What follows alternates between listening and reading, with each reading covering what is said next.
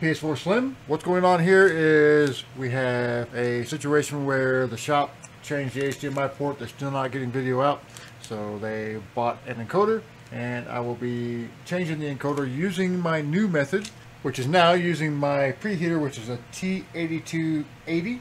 I'm fluxing the chip for a couple of reasons, because once the board is warm enough, the flux will melt, and that will be my cue to rework the chip. This video is brought to you by PCB Way. We'll talk about their promotions in a minute. Board is warmed thoroughly, and as you can see, the flux is liquefied.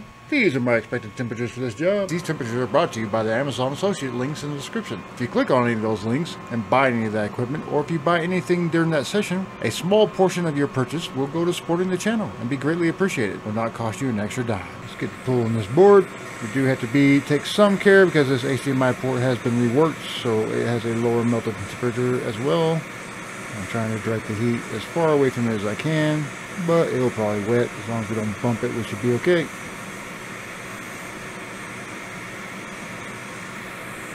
Okay, one off. Let's talk PCB Way promotions. PCB Way is offering $5 for 10 pieces for 1 to 2 layer standard PCB with all these great options. They're also offering $30 free shipping for 1 to 20 pieces turnkey assembly. Head over to PCBWay.com and check out the promotions and all the rest of their services for your project today. Grab the new one. We're going to wet. So it's wet very quickly. In place. I just have to nudge around